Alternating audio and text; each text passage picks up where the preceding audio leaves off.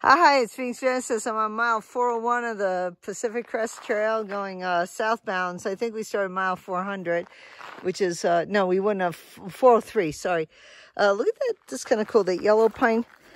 Ooh, slippery right here. Watch it. Ooh, look at those pretty purple flowers right there. Aren't those pretty? See those? Yeah, look at that little yellow right there. That's kind of cute. Beautiful lighting. We didn't start till like, once again, almost 4 o'clock. Look at these huge pine cones. These things are massive. Oh, they're heavy too. Look at that. Wow. This baby, that's a big one. I put one in the car to bring home. Beautiful. Look at the lighting. I don't know what those are. Let's see. Leaves of 3, leave them be. I don't know if they're kind of in 3s or whatever. There were some pretty red flowers too that were really beautifully backlit. It's kind of hard to find the trail. Once we found it, it was good. A little steep without a trekking pole to get down on either side, but once you're on it, you're good. There's like no sign on this side, just a wimpy little tiny PCT sign on the other side. Anyway, you can have a little view of the trail.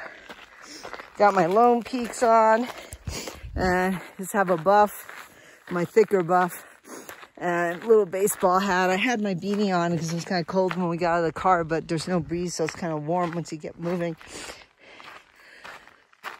A lot of burn stuff right here. Fortunately, I haven't seen the poodle dog bush like the other area, thank God. But yeah, I see a lot of past burns, kind of sad.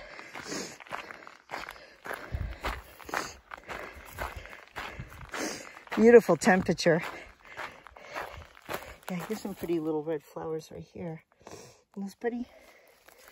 Those are definitely, I don't know, are those leaves of 3? Yeah, it looks like leaf of 3. Don't touch it.